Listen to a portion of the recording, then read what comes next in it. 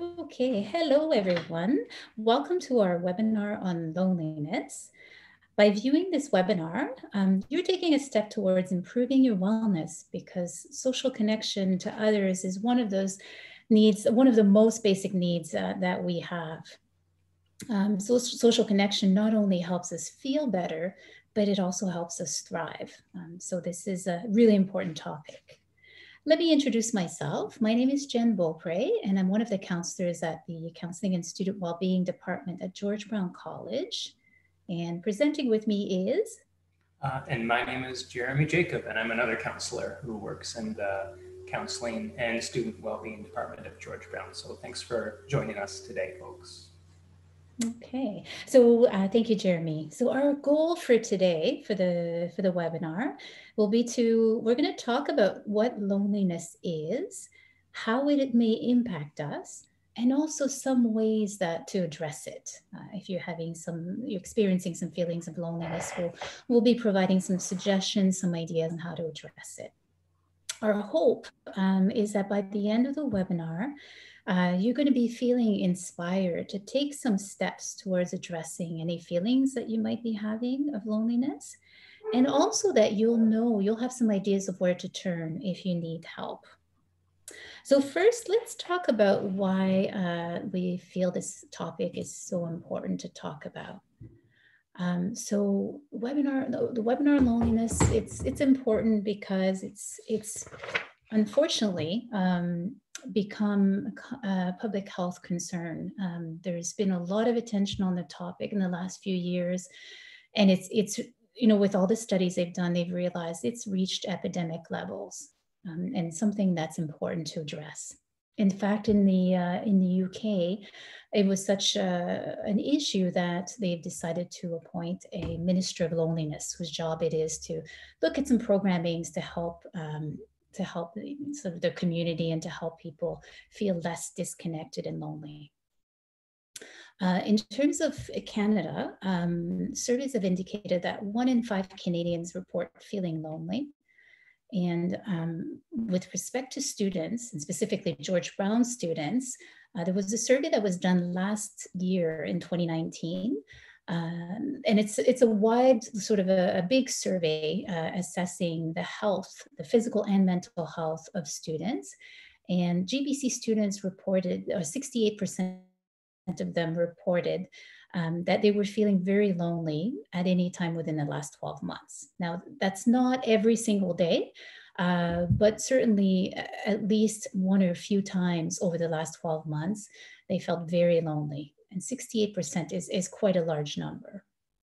Loneliness not only has major impacts on our mental health, but also they found that it has some major impacts as well on our physical health. So I'll be talking about that a little bit more later on.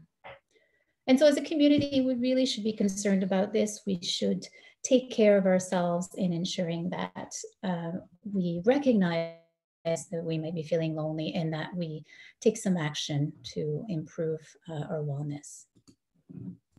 So what do we mean by loneliness? According to Britannica.com, loneliness is a distressing experience that occurs when a person's social relationships are perceived by that person to be less in quantity and especially in quality than desired.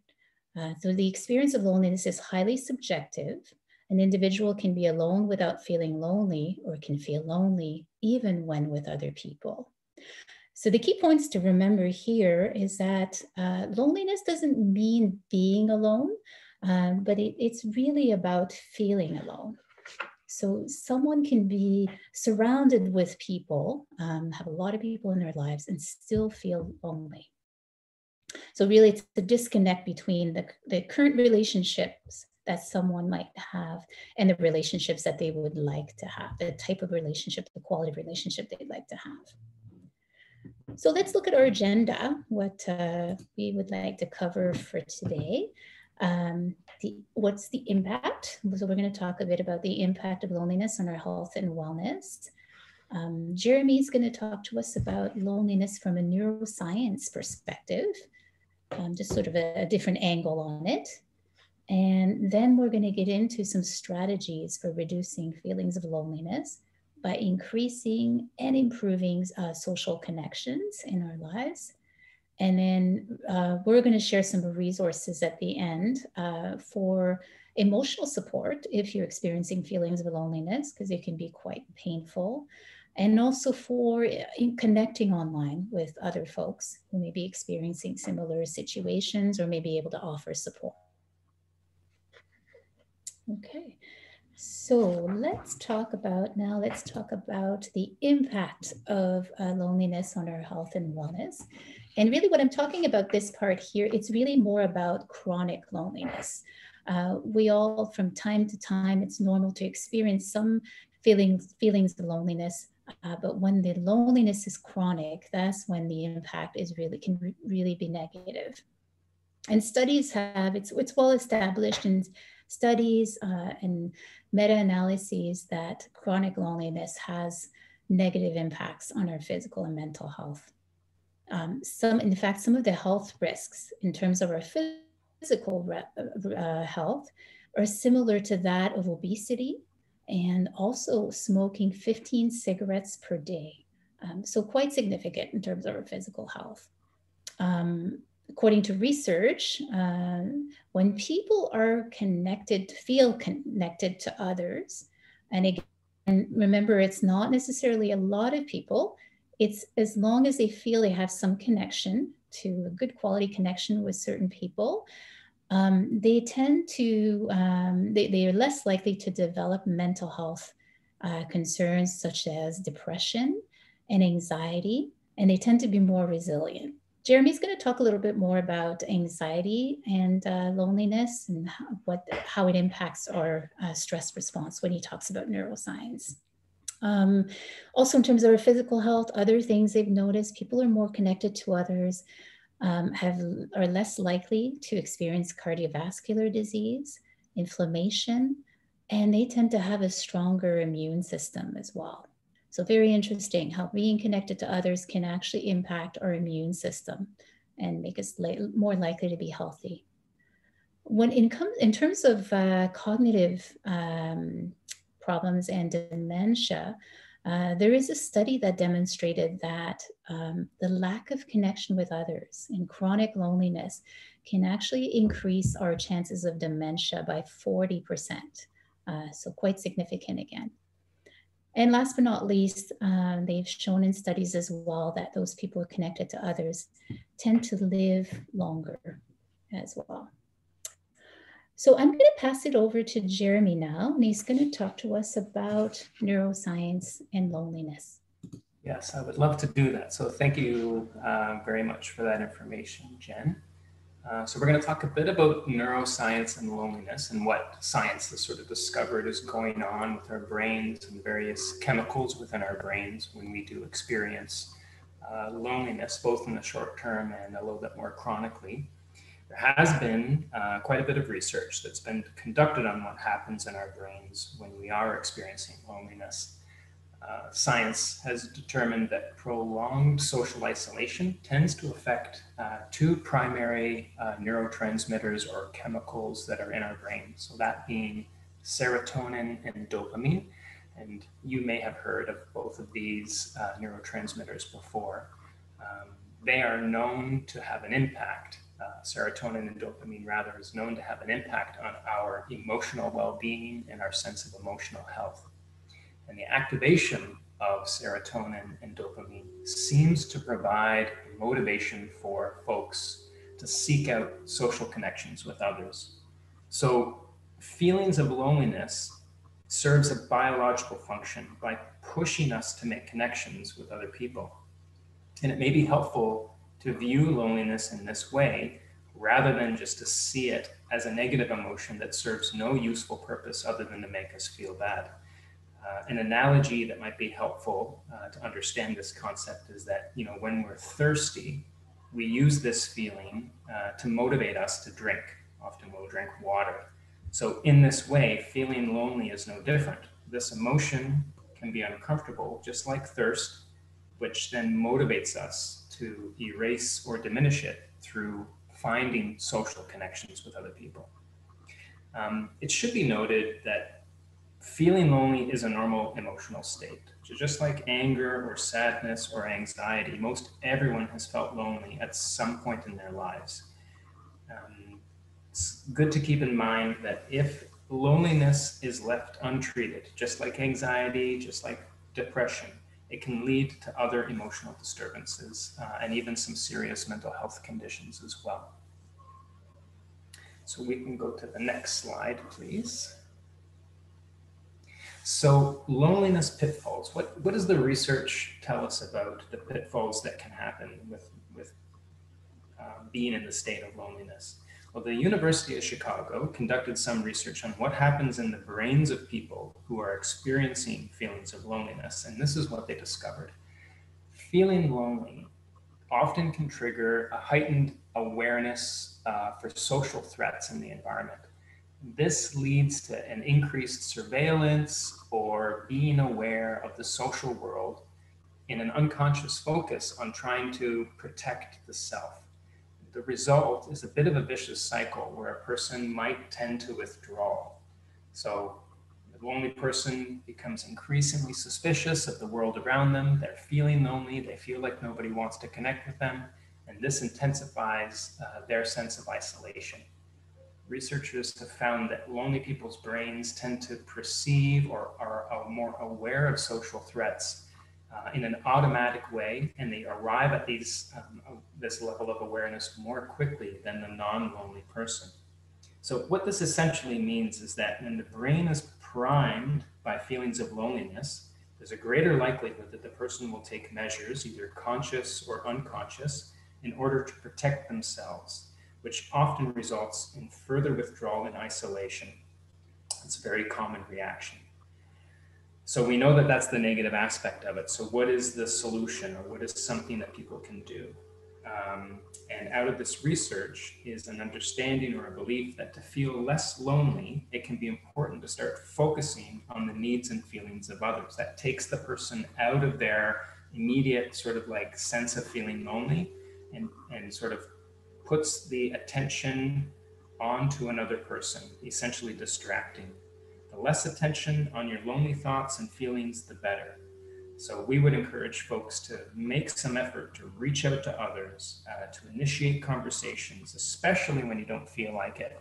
And there's value in face-to-face interaction, and there is value in using online platforms to connect with people as well. The important thing to keep in mind is making connections with other people, whether you're just having an idle conversation or you're engaged in some kind of helping activity, will help to foster connections and will help to reduce or diminish the sense of loneliness that a person feels.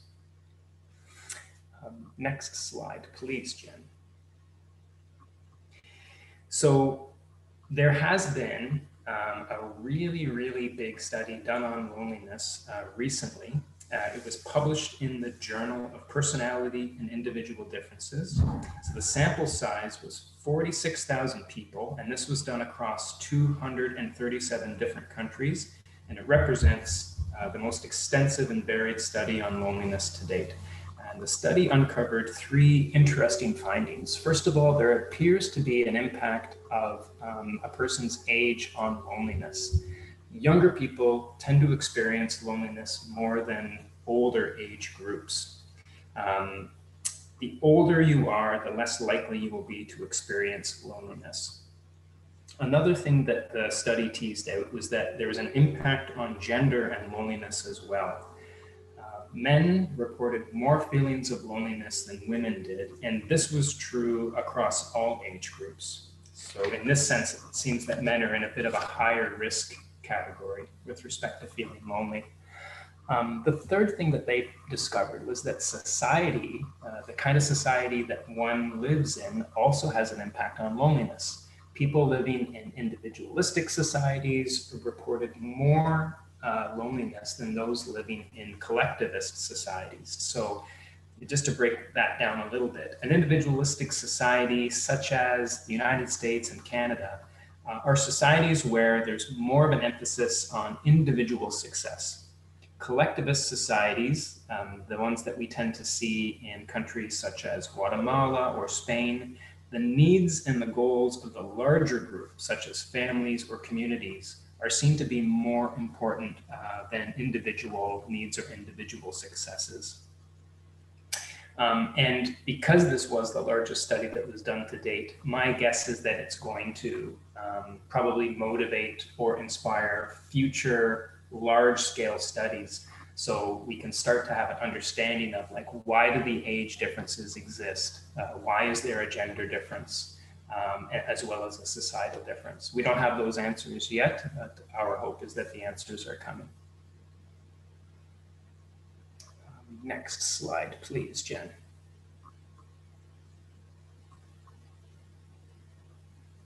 All right, so we talked a lot about what loneliness is, how we define it, the health impacts on loneliness, and we explored a little bit about the neuroscience or the neurobiology behind it. So what can we do about it? I mean, it's important to have some strategies to help foster a sense of social connection. So this is what we're hoping to explore right now. A couple of things that I'm going to say just before we go into the slides. Prior to COVID-19, I think most of us can agree that there were way more opportunities for social connection to happen because we just had more options that just are not currently available to us. The times that we're living in right now, it's really important that we make an extra effort to connect to others in order to maintain those connections for all of us and to protect our sense of health and wellness. Waiting for physical distancing to end is not a healthy option because we don't know when it's going to end. And our health and wellness matters right now. So I'm not going to go through this line by line, but there's a couple of things I want to highlight. Staying connected with friends and family is very, very important. The folks that are in your closest circle, your friends, your family, are the folks that are going to be able to provide likely the highest quality or the highest value of support to you. So if you're fortunate enough to have some physical connection with friends and family, that's great. A lot of us probably will need to connect with friends and family using online platforms. And it's wonderful that the technology exists that allows us to do that. However, I do want to mention that too much time in front of a screen is exhausting. We've heard recently about Zoom fatigue. So if you find that you're using online video platforms in order to connect with family and friends, pay attention to the impact that the video screens are having on you, and take breaks when and where appropriate. You'll need to find that balance.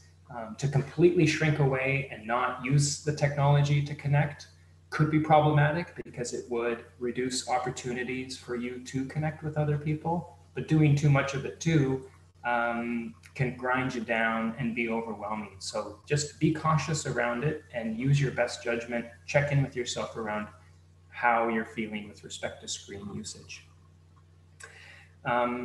It's also important to connect with other students at George Brown. So even though we've largely moved to an online platform, you are still a student, you're still enrolled in a program, you're still part of the George Brown College community, and the various support divisions and departments that existed when we were all going into school physically still exist, albeit in an online platform. So I'm talking about stuff like the Student Association, the Black Student Success Network, the International Center, Peer Connect.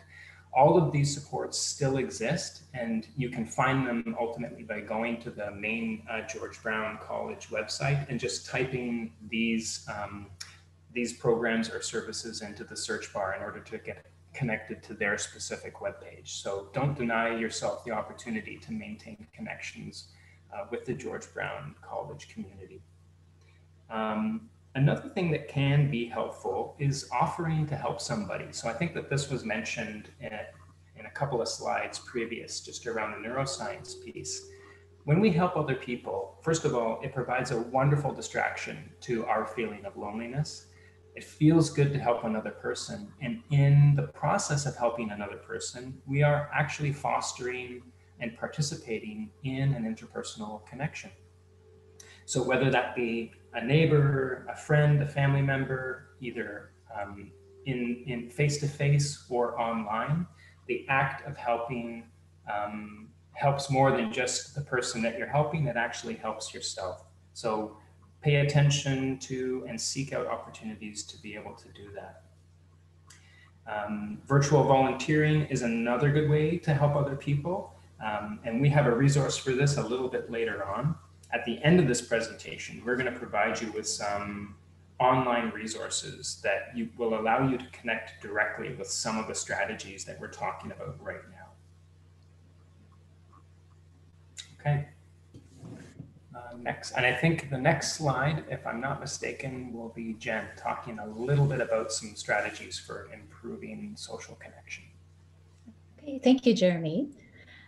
So Jeremy talked a lot about some options for increasing your connection, and although they are more limited right now, there are still quite a few options.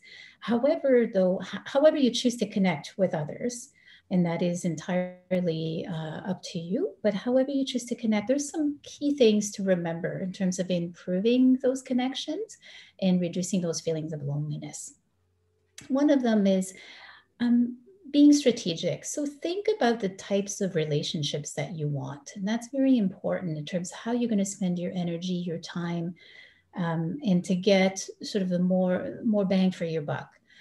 So think about, are you more interested in one-on-one connection with people, or small group, larger groups?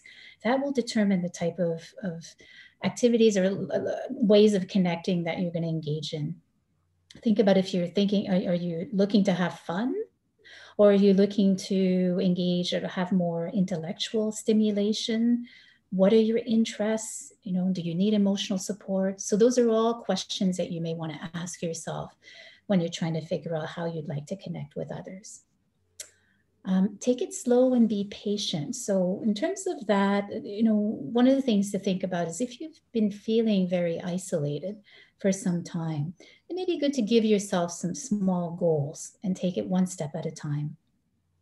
And remember too that it does take some time to feel connected and to feel like you're part of a group. So be patient and keep on trying. It may take a little while, and you may not feel any less lonely initially, but eventually those feelings may subside.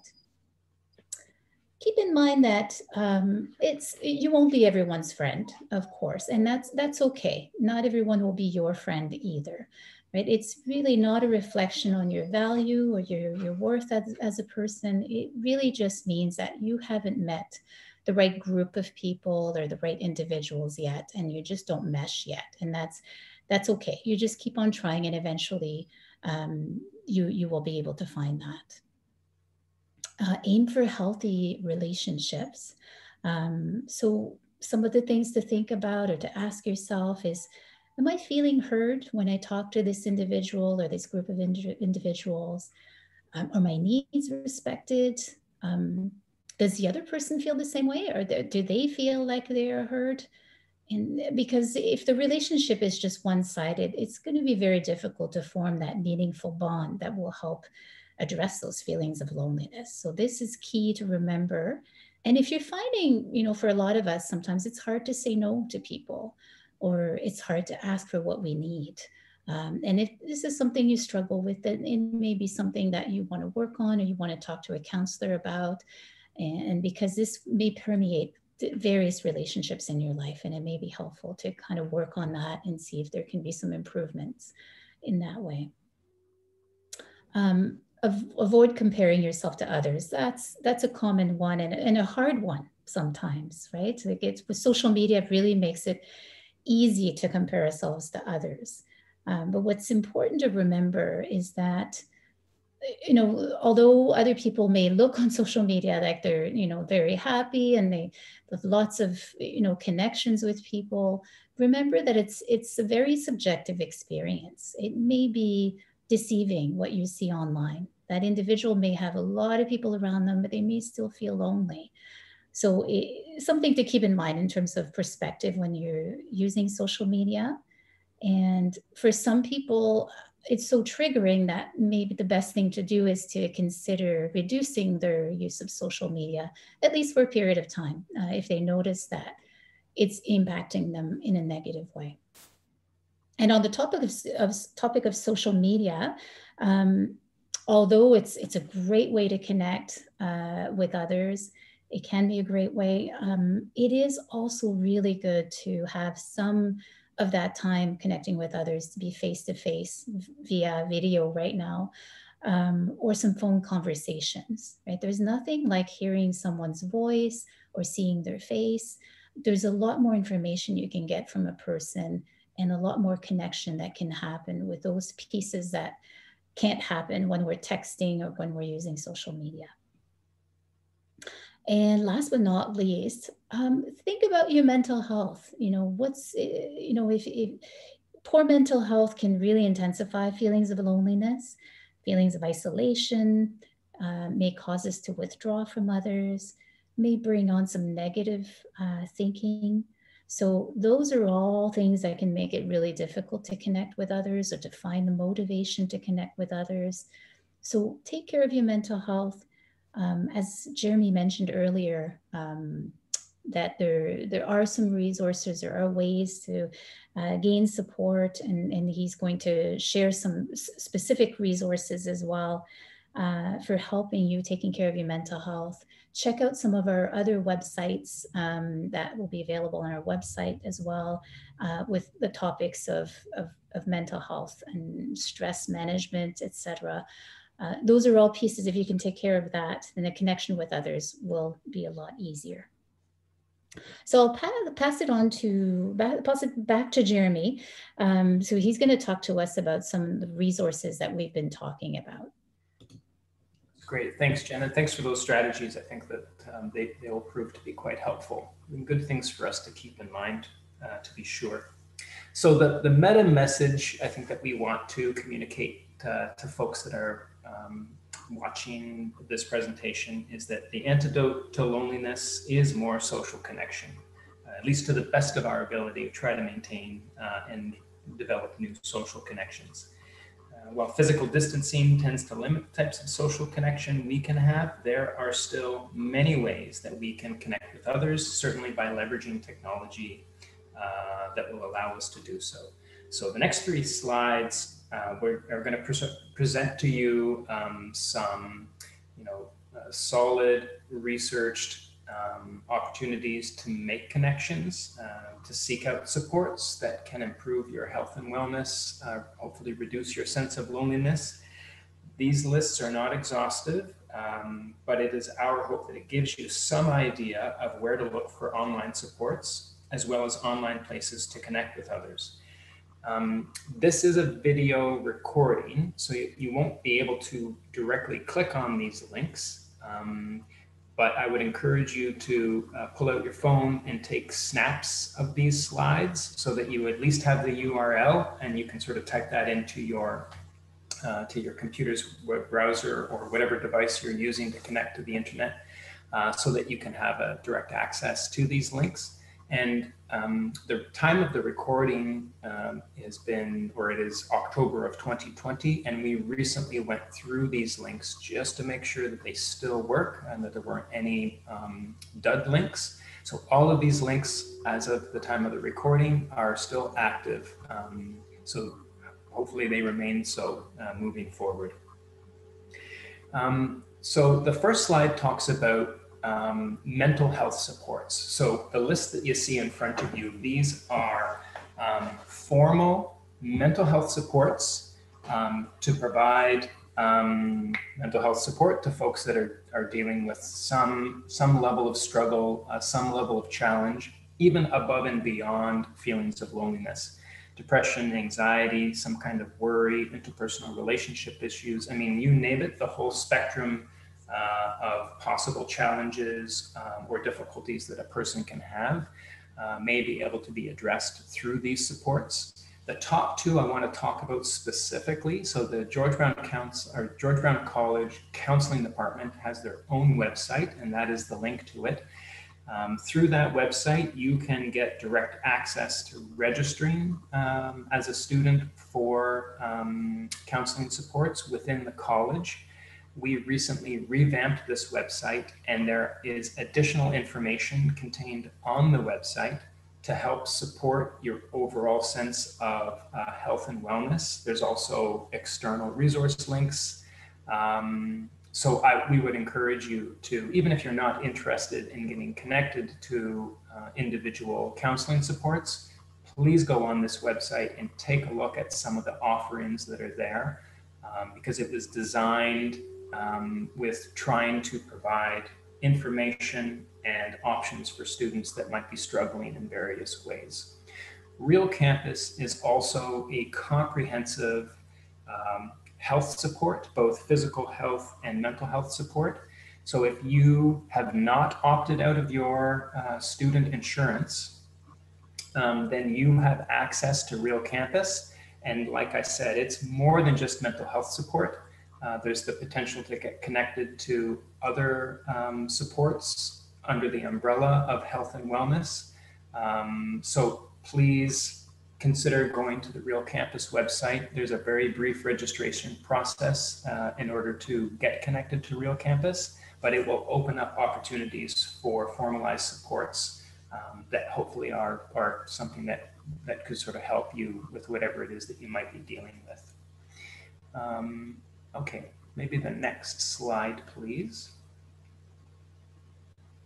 So this second resource slide falls under the category of peer mental health support. So not everybody who might be struggling feels like they need formalized support.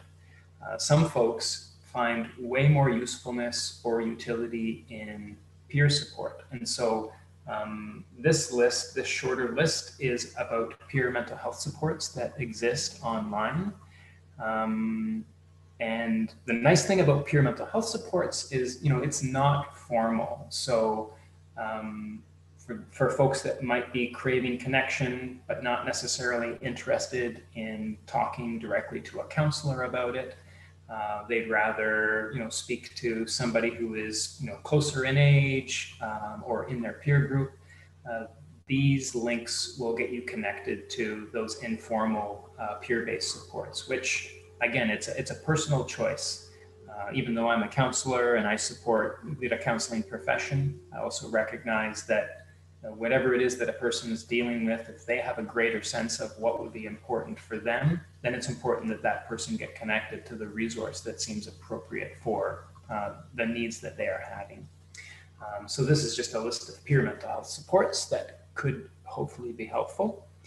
And then maybe we'll go to the last slide, the last resource slide. So these are just other resources that don't necessarily fall strictly on the formal mental health or peer support slides. A couple of them that I want to mention is the Volunteer Online. So I specifically want to mention this one because I spoke briefly a few slides ago about how volunteering, putting yourself in a helping position, can be helpful to make you feel better, to foster connections, to help somebody else out. In the sort of COVID era that we are now living in, and the difficulties with the physical distancing piece, being able to go into an agency or an organization, sign up as a volunteer and work directly with people may be a little bit more limited than it otherwise was. So this online volunteering.org organization is, they've taken on their mission to provide a platform to help people get connected to volunteer opportunities online. So it's helpful in the sense that it's still putting yourself in a helping position.